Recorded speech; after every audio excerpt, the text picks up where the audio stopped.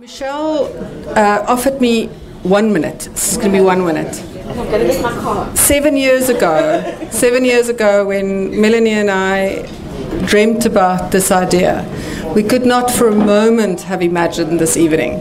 So it's such a privilege for me to be in the room and such an amazing reminder of why we do this work. And having our WCD colleagues here this evening has been a real privilege for us. So thank you for coming, David and Granville.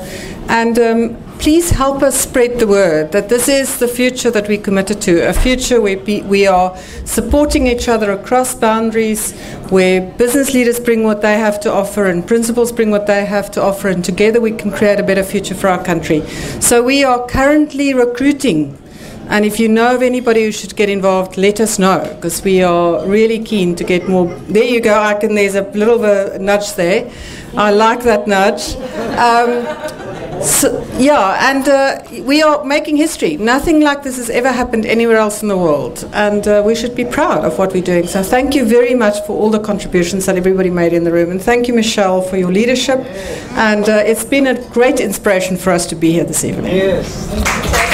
Yeah. So just to everybody, every member of the circle, thank you, thank you, thank you. It has been an absolutely extraordinary journey. I've loved every minute of it, even the challenges you gave me. So thank you for that. It's always an opportunity to grow and to learn.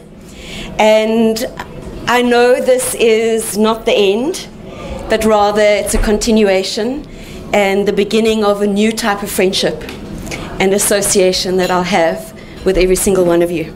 So I look forward to the future.